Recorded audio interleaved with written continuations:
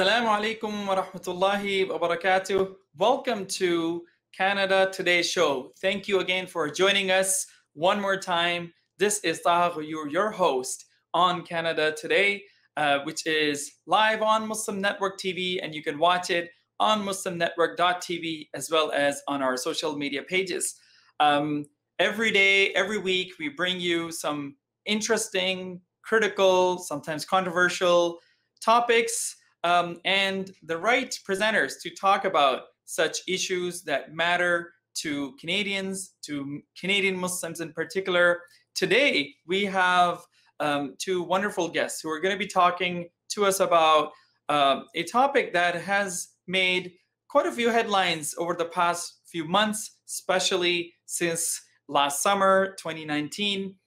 We have heard about Bill 21 a few times. Bill 21, based out of the province of Quebec, but late for a common Muslim living in the city of Montreal or in the province of Quebec, anywhere, this is a day-to-day struggle that they have to deal with. It has very far-reaching implications for marginalized communities, racialized communities, Muslim communities in particular, as well as Muslim communities who visibly practice their faith. So we'll talk a little bit, we'll talk about Bill 21, its implications, legal challenges against it. And to do that, we have two guests. I'll start off with inviting Samer Majzoub, who served as the president of Canadian Muslim Forum, which is a Canadian advocacy and civic engagement organization. He is also a multi-award winning activist, community builder, public speaker, and a writer. Samer has been a recipient of the Queen Elizabeth Diamond Jubilee Medal for his 20 years of public service in Canada. He's been recognized for multiple volunteer-led community initiatives, including positive integration projects, large-scale blood donation drives, youth projects, schools, and more. Samer has earned a Bachelor's of Business from Concordia University in Montreal, and he works as a financial and business consultant. So thank you, Samer, for being here on our show today. Assalamu alaikum. Thank you so much for getting me. You're welcome. And next we have Farheed Khan. Farheed Khan is a founder of Canadians United Against Hate, an anti-racism activist group. He also serves as Director of Advocacy and Media Relations for Rohingya Human Rights Network. Farheed has a professional background with over 30 years experience in strategic communications, advocacy, and public policy development and media relations. Farheed has held leadership positions across numerous national and community-based charitable, civic, and business organizations in Canada and United States. Through his volunteer work, Farheed has helped raise $250,000 for charitable causes in areas like education, health, and international development. Farheed earned his graduate studies from Carleton University, where he focused on policy, public policy, foreign affairs, and national security, as well as communications. Farheed consults in the areas of public policy, advocacy, media relations, strategic communications, as well as stakeholders relations. So welcome, Farheed, on to Canada Today Show for the first time.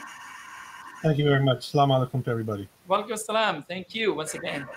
Okay, so we'll start off with Samer. Samer, for those of us living in perhaps other parts of Canada or across maybe somewhere in the US, south of the border, who may not have an idea even what Bill 21 is all about. Let's start us right at the top. Help us understand, what are we talking about when we say Bill 21? What are we talking about? This idea of laicity of the state, or secularism and Quebec identity or Quebecois identity, protecting the French language. I mean, there's too many jargons here that I'm sure we hear when we hear about Bill 21. So tell us a little bit about what it is before we get into the implications and the current fight against it, which we'll talk about a bit later. Okay, Bill 21 is not bill anymore, it is a law. So it is law 21 now. And the whole concept, as it is being presented, this is to defend the secularism of the society, where there is a prohibition of the so-called religious symbols in certain jobs at the government levels. So this is basically in one line, this is what is Law 21, prohibiting what they call religious symbols at certain jobs in the government, like judges and police officers, commissioners, and teachers, for example, in schools, in public schools. So in one line, this is the whole thing. And let's put it this way, this is not something new for Quebec. It has originated for many years before. If you all remember the Charte de Valeurs that was presented by the Parti Québécois 2014, 2013, 14. But it was much wider the scope at that time to prohibit religious symbols at much wider scope at that time. Now with the CAQ, with the Legault's government in Quebec, he went back to this after the elections and he presented it just to limit it to certain jobs. And here we are suffering as it is results, but later on we'll speak about its implications. So, Farheed, I wanted to ask you once again, before we get into the implications and details of Bill 21, isn't there a precursor to this, which was often called the niqab ban in the Quebec province, or Bill 62? Can you tell us a little bit about that bill and how that, of course, paved the way for Bill 21, perhaps? Sure. Bill 62 was introduced by the former Liberal government, and essentially it was a ban on people wearing face coverings if they wanted to receive public government services. However, it was challenged in the courts, and so those provisions of the bill were reserved until the court challenges went through. But that was the latest iteration of efforts by Quebec governments going back to the 2000s, when the whole issue of reasonable accommodation was being discussed publicly. And at that time, the government in Quebec was Liberal under Jean Charest. The Taylor-Bouchard Commission, I think it was Taylor-Bouchard, if I remember correctly, came out with a report. And then following that report, of course, there was a change in government. You had the Parti Québécois come in. They tried to introduce their Charter of Values. Then later we had the Liberal government introduce Bill 62. They got defeated, and then the CAQ came in, and they finally introduced Law 21, which was passed. Now, the thing is, one has to understand that throughout the last, let's say, about 15 years, this has been basically focused on targeting Quebec's Muslim community. That's what the whole reasonable accommodation debate was about. That's what the Charter of Values targeted. That's what Bill 62 targeted. And the CAQ decided, well, you know what? We can't get away with targeting only one community. So we're going to target all faith groups with this legislation. But one has to understand that the underlying cause of Bill 21 was to target the Muslim community. And in a poll done after Bill 21 was passed, and this was covered in a couple of articles, it basically said that, yeah, this is about targeting Muslims.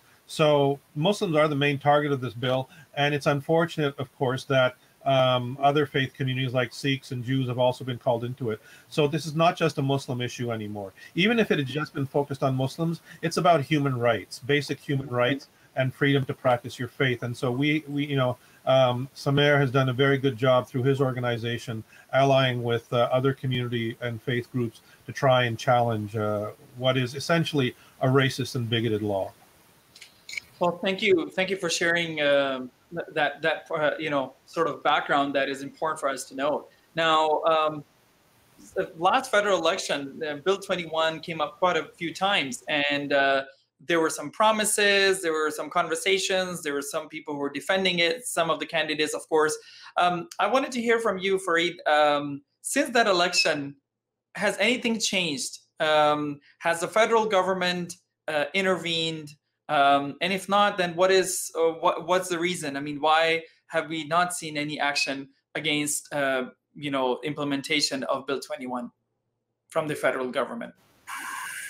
Well, yeah, it's been a year since the election when this was being discussed, and with the exception of the Liberals, who said they were open to intervening, all the other party leaders at the time basically said, no, this is within Quebec's right. And I'm sorry, but that demonstrated a severe lack of leadership. One of the main goals of any political party leader, particularly if they want to be prime minister of this country, is that they are there to defend the rights of all Canadians, regardless of what political considerations there may be.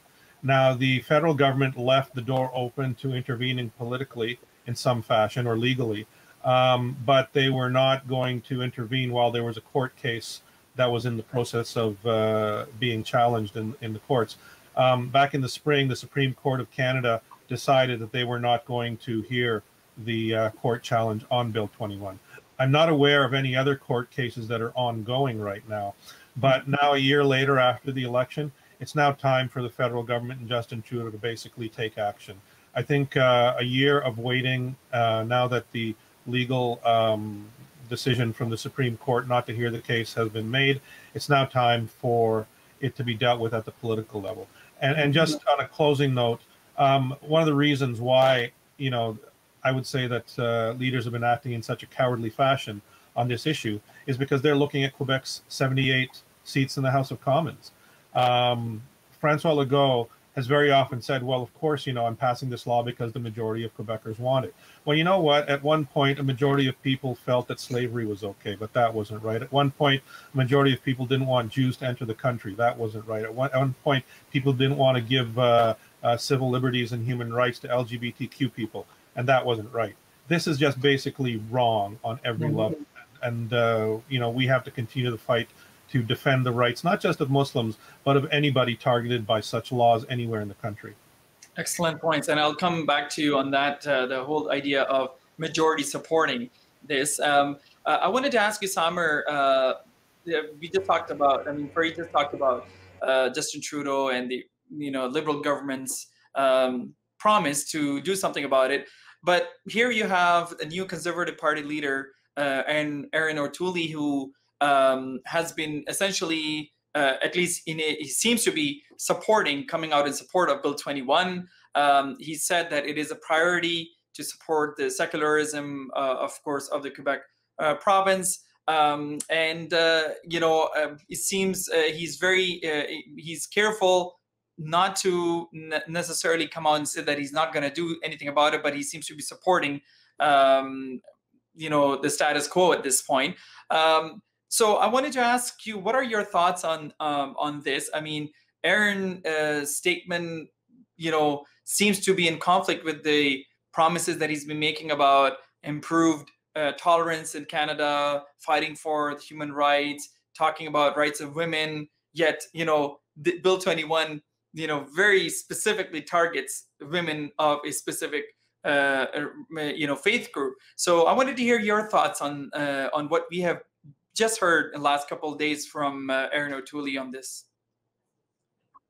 Okay, thank you. First, I would like to just, for Brother Farheed, the courts did not deny the right to hear the cause or the case. What happened is that there was a request for injunction until the case goes to the courts. Okay, so the refusal from the courts is to get the injunction activated. And this is because the provincial government used the notwithstanding clause that override certain clauses in the Charter of Freedoms in Canada. So this is what Francois Legault did. So now back to your question, all the federal governments are very worried to show any clear position about Law 21. And this is in particular, as Brother Farheed mentioned, it has to do with election purposes. So people are looking, or the federal government, or I'm sorry, the federal parties are looking forward to earn some more votes in Quebec. Unfortunately, I don't know what is going on exactly here. I sat down with each and every political party that you might imagine, leaders from all aspects of the political parties, and we were very open about this. What do you think by pleasing extreme elements in Quebec, you are ready to override the basic human right of Canadians, especially women we're talking about here? Yes, the law doesn't say that I'm targeting Muslims, but in reality, the implication of such law is targeting Muslims, and especially women. And the irony, if you don't mind to just clarify one thing, the law has what they call grandfather or grandfather clause. A grandfather clause means that whoever works in the domain now will not be fired because of this new law. In other words, all the sisters per se that are working in the public system in the schools that are coming from overseas, they have kept their jobs. So who will be deprived from such job? Believe it or not, they are the Quebec women, young women born in Quebec, studied in Quebec in education, and now they would like to apply. Those people are denied. So in reality, we are denying those jobs based on because they are women first, second because they are Muslim women, and they are all born in Quebec. I mean, mostly those young women that would like to study education. I'm in education. I know exactly the number of people and young women that are trying to do so. So now back to the government. Otudi, I heard him what he's saying. He's trying to please Francois Legault and his population. And this is unfortunately, even beyond the last election, the only party that says, okay, I'm ready to listen or I'm open to court challenges is the Liberal Party. But at the end of the day, in reality, no party has come out to say, you know, this is Canadians, this is human rights of Canadians, this is women, they have the right not to be discriminated against. And if you don't mind, Brother Taha, I'm just closing the up. My worrisome is not about the law itself, it's by legitimizing discrimination. I'm here legitimizing discrimination. I'm saying that's fine I'm giving an approval to hate and bigotry. And this is the much wider implication. It is okay for Islamophobia. It is okay for the hate. And this is what we have seen as a result of such kind of laws, unfortunately. So Farheed, let me ask you this. I mean, how does one's right to display religious symbols make this person or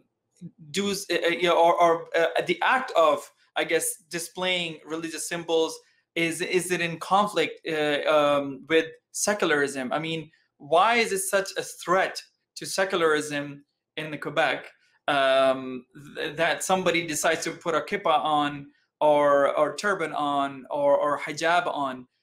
Why is it such a big deal, and why is it that an overwhelming majority, I mean, according to one poll back in October 2019, the Ipsos one, I believe, showed that 3/4 of Quebecers are in favor of it. Only a quarter actually said they have a problem with Bill 21. Yeah, well, there is no threat to secularism. It's a red herring. If this government really wanted to make Quebec a completely secular state, well, then let's get rid of the Christian cross which sits in the Quebec flag. Let's get rid of all the buildings and roads and towns and cities that are named after Catholic saints. Let's get rid of those symbols of Christianity in Quebec. The fact is, this has nothing to do with secularism. That is just an argument that's being used to justify religious bigotry. And for anyone, your reference to the people who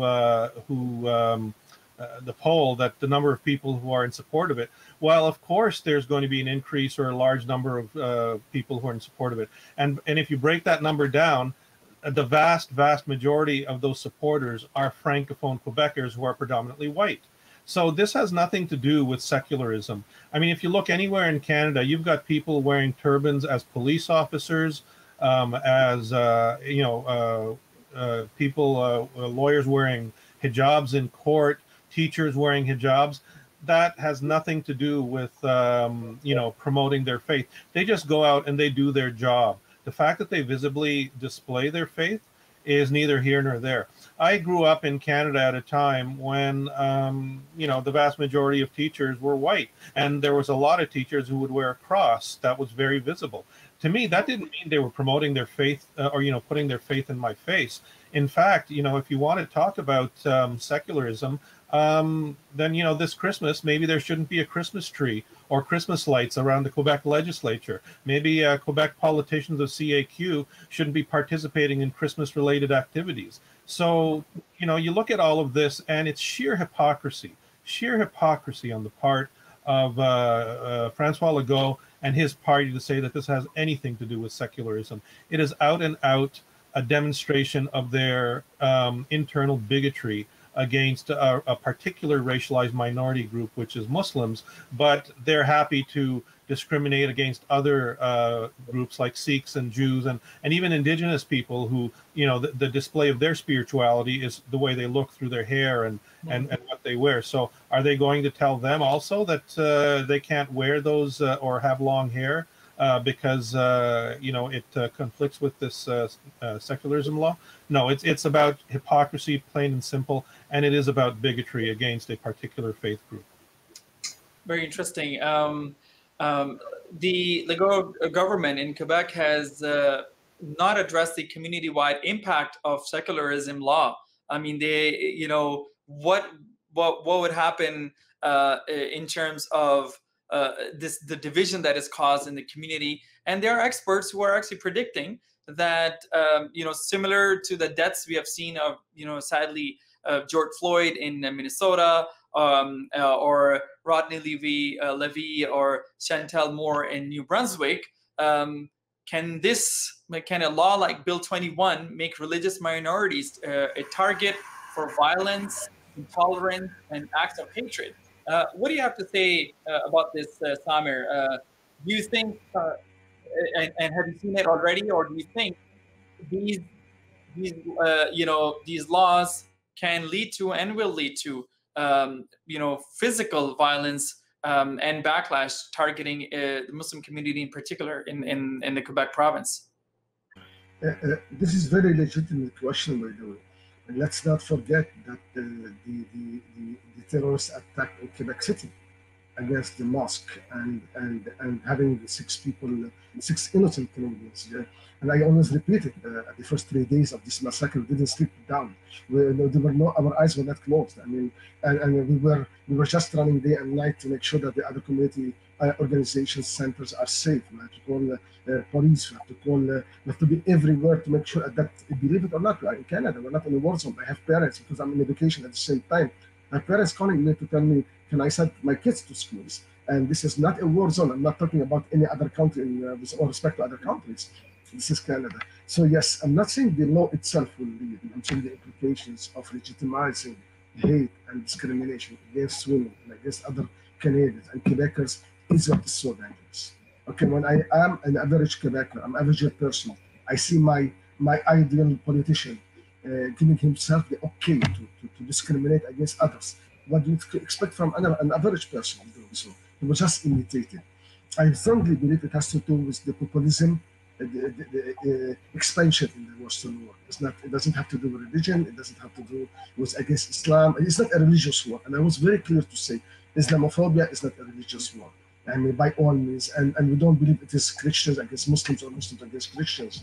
It is a cheap policy that politicians feel that they can earn very quickly voices. And I have, with all respect to the points that you have mentioned, Dr. Taha, with all respect, when I receive a phone call, I'm in the regions, I'm a French Quebecer in the regions. I receive a phone call and someone says to me, you know what, hijab is against your tradition, those people are expanding against what you believe in. Are you with or against?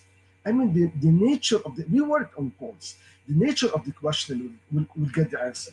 But if you ask, those women are Quebecers. They are deprived from their rights. They are targeted as women. The complete answer, the complete response will be different. So how you ask is one thing and then the answer. So it's not correct that all Quebecers is the way it is being presented to them. And this is very extremely important. The fact, yes, it will lead to hate. Yes, we have seen it. A huge increase in Islamophobia, huge increase targeting. Go to social media, it is just crazy. It is easy. Go to CMF page, for example, and you will see my admin is completely deleting all the notes of threats. I receive threats of it. Okay, I mean, at my footstep, I mean, at the front door, with stickers, people there trying to kill my kids, to kill us all together. So it is something that is very, very dangerous, and I think the politicians, unfortunately, they are not taking it seriously because they feel that they are earning particularly out of it. And have you?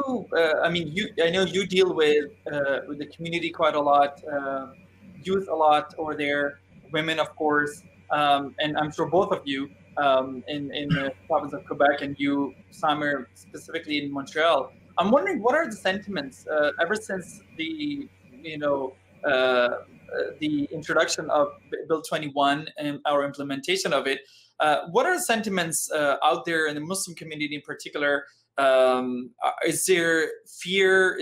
Are there concerns among especially women and youth? I mean, do you hear this often? And you did allude to something earlier, but I'm wondering, is it a widespread issue that young women, youth in particular, who are concerned about not only about their future and prospects of course, getting a job as a public servant out there, but also, and especially in a space of authority in those places, but also as a receiver of services, as well as potentially receiver of hate, which we know has been happening. There have been several cases that have been reported ever since Bill 21 actually was introduced. So I wanted to hear from Samer as well as from Farheed on this.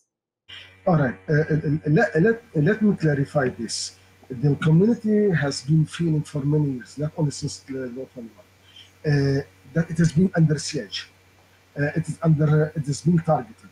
And yes, there are concerns. There are beyond than your imagination concerns, especially from young women. And the answers of the feedback of our youth is just we leave Quebec and go to another province. And I don't think this is the much healthier situation. Okay, quite the opposite. We would like people to stay and to stick to their rights. But they feel it, and now they feel that being rejected in certain jobs. And when we go to apply other jobs, now believe it or not, let's say there are certain, let's say I would say daycares, for example. I'll just give an example, where it's up to this moment, it is allowed to have a woman with hijab. Now, if a woman goes apply, many answers came. You know what? I have 2 women that with hijab is enough for me. I don't need more. And this is where I'm talking about the dangerous aspect of such when you legitimize and approve hate and discrimination, is that it is giving the private sector now and other sectors the right to say, you know what, I have to muhajabat is enough to me. I don't more than to hijab, because this will drive the attention of the parents, blah, blah, blah, all those stuff. So yes, and it is affecting our youth. Especially those are in their 20s where they decide to have their hijab or not, they are rethinking. Do I take such a big decision that might apply on me in the future? And the closing note for Brother Farheed to have the chance to have his own input on this is that we are facing even some of our youth are shying away from activism now.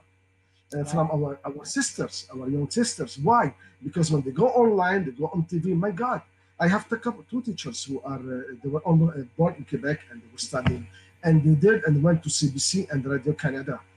They were not only bombarded, they were slaughtered, bombarded by hate at work. So, oh my God, no one now dares to come out to the media or to the social media to defend his right, and that's why they say, where are women?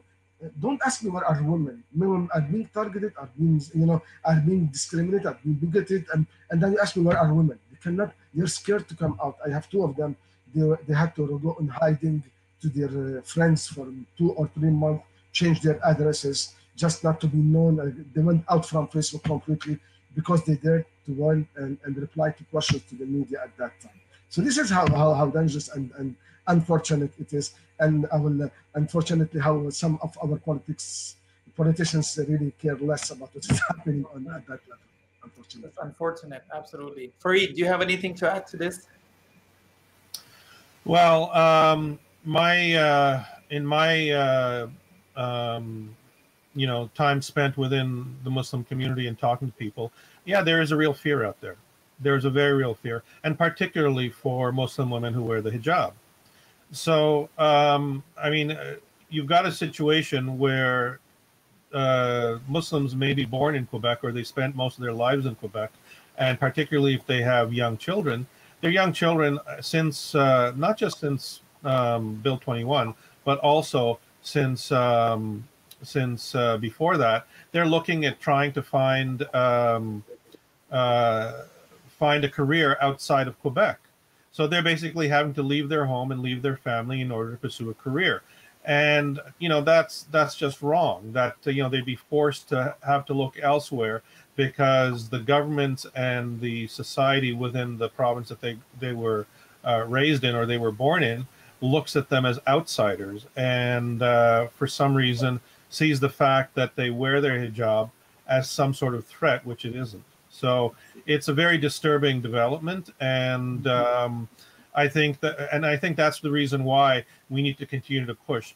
And to Samer's statement that you have Muslim women pulling back from activism, that's the other thing.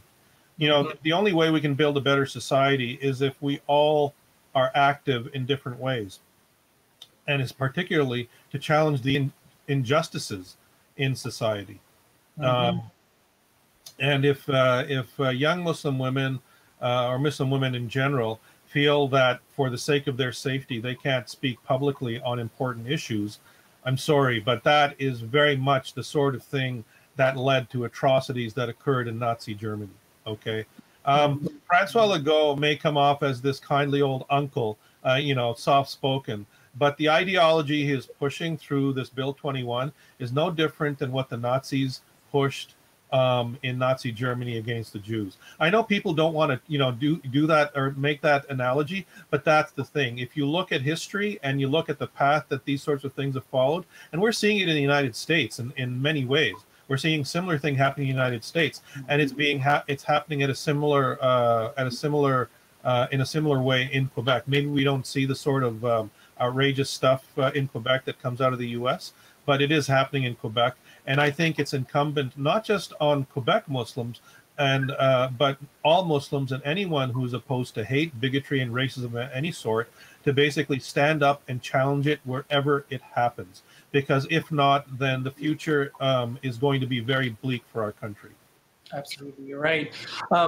There are some people who suggest that by institutionalizing this type of discrimination against people of faith and those who are practicing, and specifically Muslim community, women, and of course other faith groups as well, you are creating a second class citizenship here. We're talking about literally two types of people: those who are fit for public service jobs, and those who are not, and those who have to choose between their faith and their career potentially. So is that how people in Quebec who are racialized minorities like Muslims, is that how they're feeling? Is that how they are sort of seeing this at this point, Samer?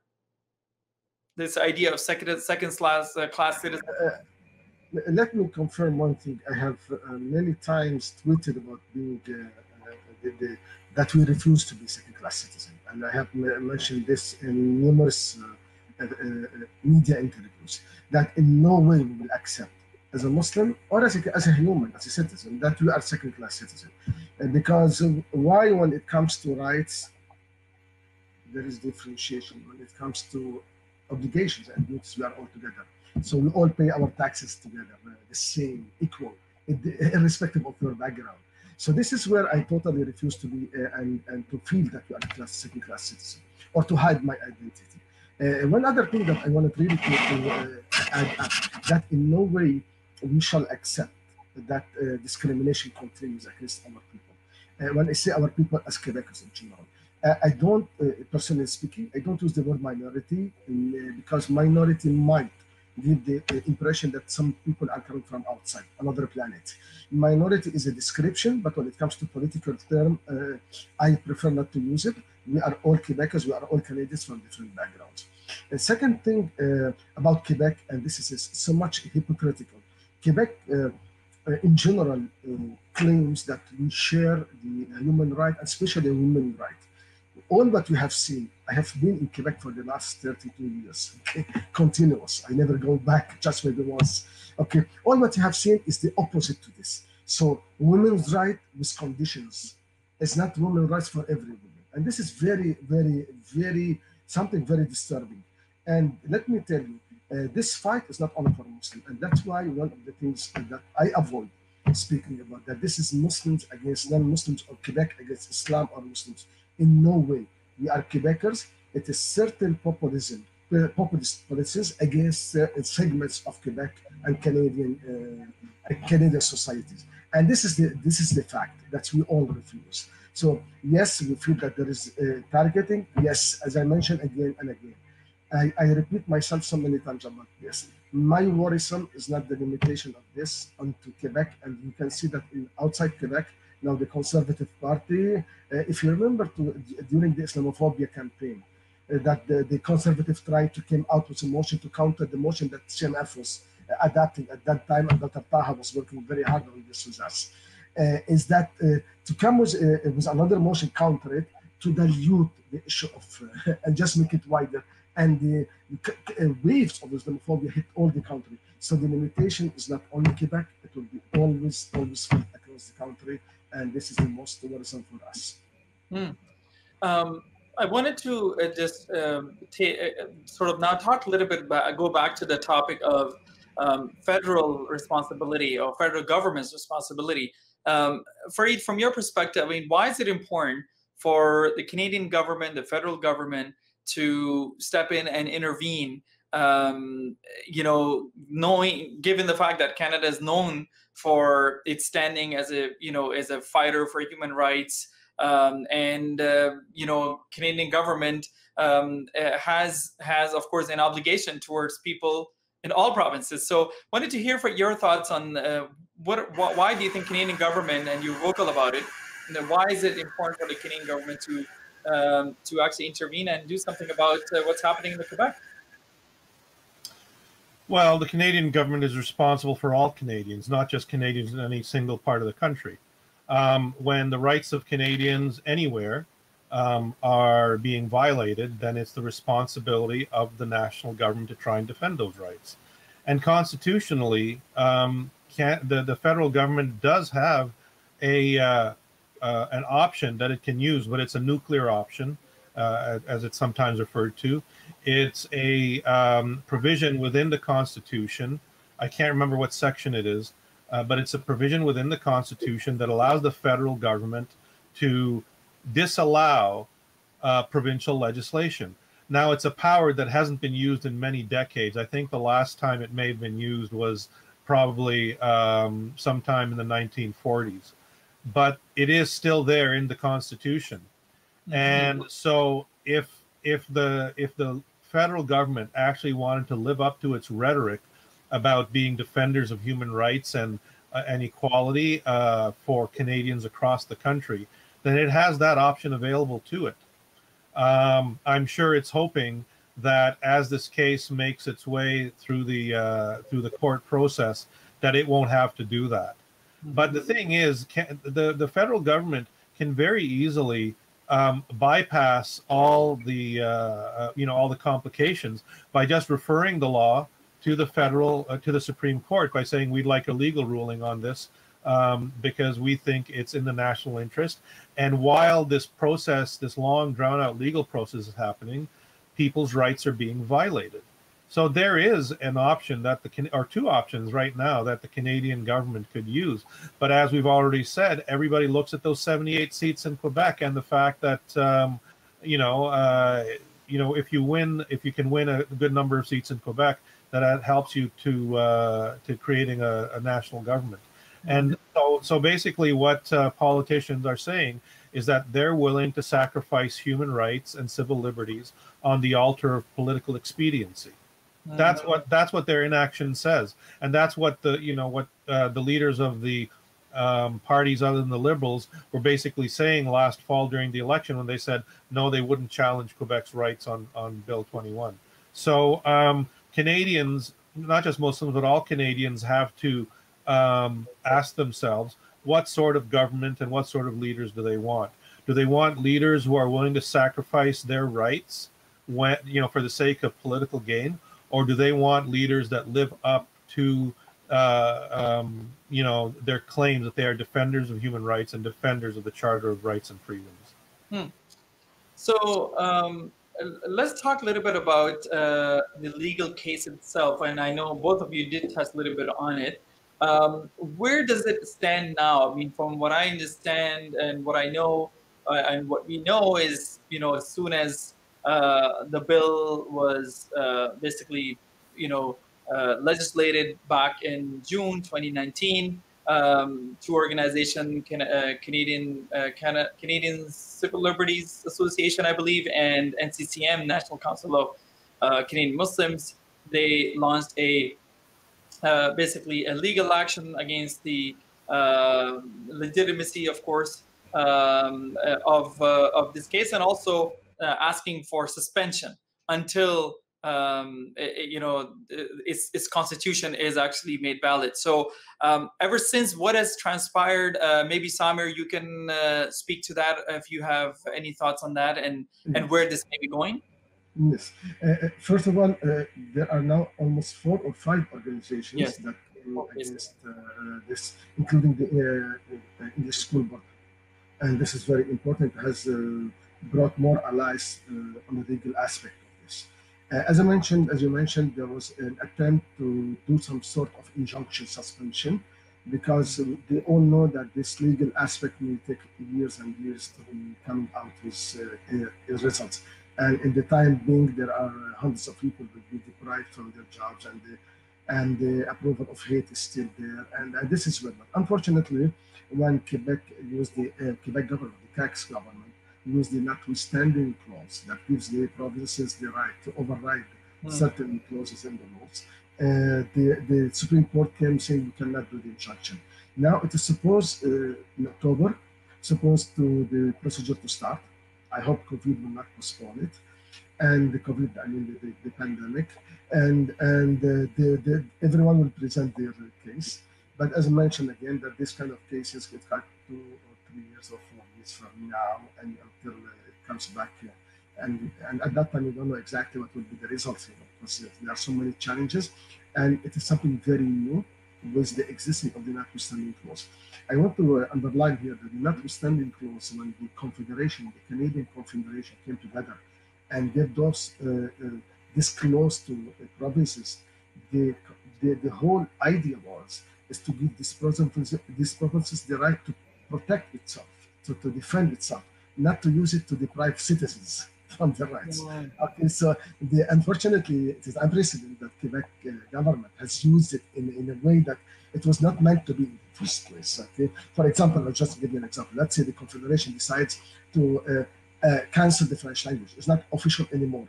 Here, Quebec has the right to defend itself by using the notwithstanding clause. Just an example. So now Quebec used it in a way that is so weird to target women, to target certain groups. So unfortunately, but it is used. It is legal under these circumstances. And the challenges will be by October, November, start the court cases.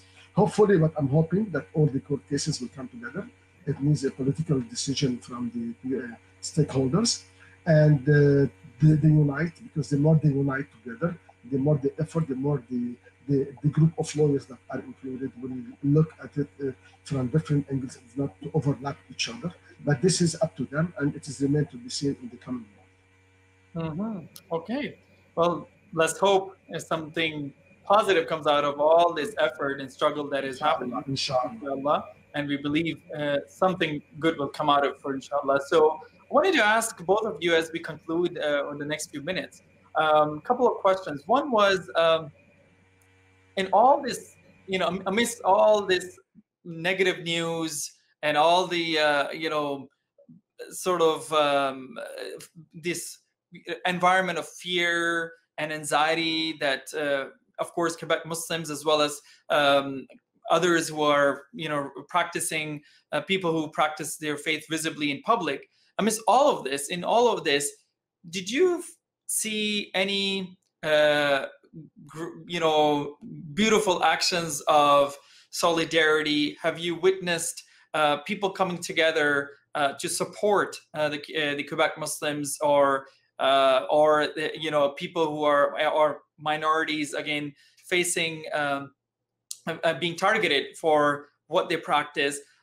What kind of response from the wider Quebec community or faith community or the wider civil society in the Quebec have you seen in terms of support from such groups and individuals? And I'll start with Farheed and then Samer. Well, yes, over the years, I've seen different different examples of solidarity with targeted communities.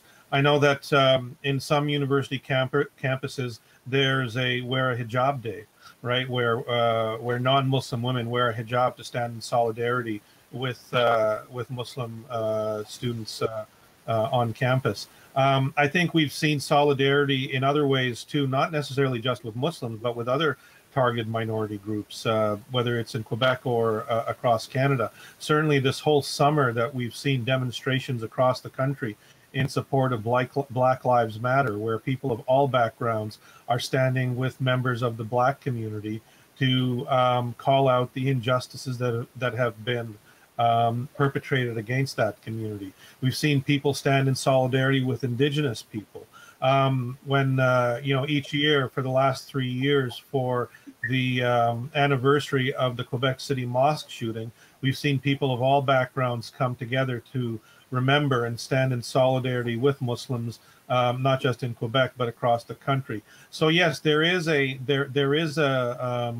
connection out there to people who are not, who are white and who are not being targeted, but they see the injustices that are happening, and they believe that in order to have a better society, in order to build a better society, we have to eliminate this ideology of racism and white supremacy and hate from our society. We have to eliminate systemic discrimination, not just in the public sector, but in the private sector. And I think that we are at a seminal moment in history because of what came out of the George Floyd killing in the United States. And I think that, all of us who are activists and advocates, we need to try and grasp this, take the bull by the horns, and make sure that the politicians don't let it fade away like they have so many times in the past by, standing in sympathy with us when it matters. But then when we ask them to actually do something, their attention is turned elsewhere. Mm-hmm. And Samer. In 2014, the support was much wider. All the communities came together because the Shad de Valeur was clearly targeting everyone. Okay, and widely, even the health service, even everything was there. Now the challenge in Law 21 came at the beginning, and François Legault approached it he tried to approach it in subtle way. That is giving the impression it is just, it could be just women in the Muslim community, just this community in particular. But during the process, at the beginning, he might have thought that he had been successful about it by just giving the impression it is just a small group that is being targeted by this, and not everyone. But as time starts to go ahead, people start feeling that this is legitimization of discrimination and hate. This is just we are giving to people being targeted. We are giving our approval for such thing. So this is where you start feeling the other communities coming on board: Jewish communities, Sikh communities, churches, English community in Quebec. So everyone starts saying, no, it will not be only because when you legitimize targeting of anyone, it will be not limited to this person. It will be out loud. When hate is being expressed, hate speech is being expressed, it will never be limited to someone. The moment you let it out, it will go out against everyone. So yes, you have too many communities that are coming together. And thanks God, it is working very fine so far at the ground level. And no one can say anymore that it is just a Muslim issue. And I believe it is, and this is one of the things that I want to conclude. The way we carried Islamophobia from 2008 to 2016, 17, 18, and we worked extremely hard on this with our committees. We said it is, and I wrote this on many articles about this. This is not a Muslim issue; it's a Canadian issue. Exactly that is Law 21. It's not a Muslim issue, and I refuse to be a Muslim issue. It is a Canadian issue. It is a Quebec issue. And the only way Islamophobia was, we were able to have some success in Islamophobia when we turned it from a Muslim issue to a Canadian concern. And when it's a Canadian concern, everyone has to work on it. And this is how Law 21 was supposed to be. hopefully the federal government and other federal parties will not be scared all the time for the 78 seats in Quebec, and to divert this issue to be a real concern for all of us as Canadians and Quebecers, and hopefully will come out with a very positive result. Well, hopefully, yes. Thank you. Thanks for that ending on a positive note. So just one last question for both of you. You have 1 minute each. For all Canadians who are watching, we want to hear from both of you on what are top 3 things that Canadians can do to oppose or challenge this bigoted, this unconstitutional, harmful, dangerous bill. What are top 3 things? We'll start with Farheed, and then we'll have Samer. Well, I think the first thing is that you can write the Prime Minister and your MP to basically say that, it's been a year since Canada made its commitment that it would intervene. Time has running out, and it's now time for the federal government to decide to take action. You can also, write letters to the editor when you see stories about this. You can donate to organizations that are trying to challenge this constitutionally, because constitutional legal challenges take money. And you can support groups like ours, Canadians United Against Hate. We are out there challenging hate in all its forms against any community, whether it's happening, nationally or locally.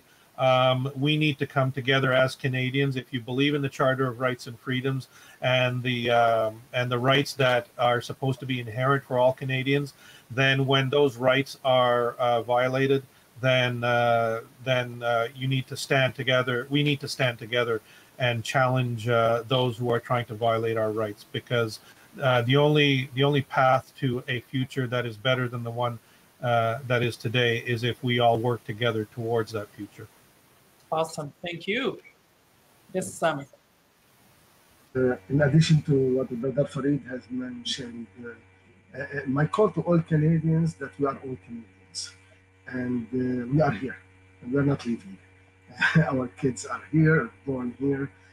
Look at the positive aspect of the Muslim community in Canada. We are the second largest group in this country. We are contributing beyond the imagination of anyone. Unfortunately, there are no numbers on hand, but you can see us everywhere: hospitals, professionals, workers, accountants, government jobs. So we are contributing to this country, and we love this country, and our loyalty is to this country. We are not coming from another planet. Okay? So we are all equal. So this is my call to every and each Canadian. We are not a threat to anyone. Do not believe political populism. As mentioned, Brother Farheed, but you need to express your point of view. You have to say no to hatred, and this concept of it is not targeting me, it's targeting the other. It's very dangerous target, very dangerous social concept. Because as we all say, okay, so you know what, as long as it is not touching my livelihood, it's not touching my jobs, I'm fine with it. And this is my problem with sports. You ask people that are not targeted, you go and ask those people that are being targeted, what do you think about the law? You don't ask people that have nothing, they don't even understand what is the law all about.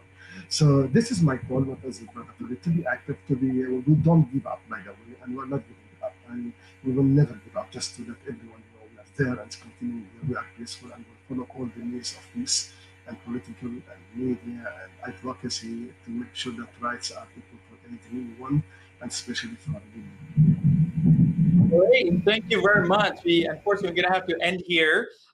We just wanted to end by first of all thanking our 2 wonderful, wonderful guests today, Farheed Khan, Samer Majzoub from, United Against Canadians United Against Hate, as well as Samer from Canadian Muslim Forum, both very active vocal advocates from Montreal, and from Quebec, Quebec province specifically. So thank you very much for both of you sharing your time and sharing your insights on this very critical issue, and we definitely are going to be having more conversations. It's not a one-time conversation.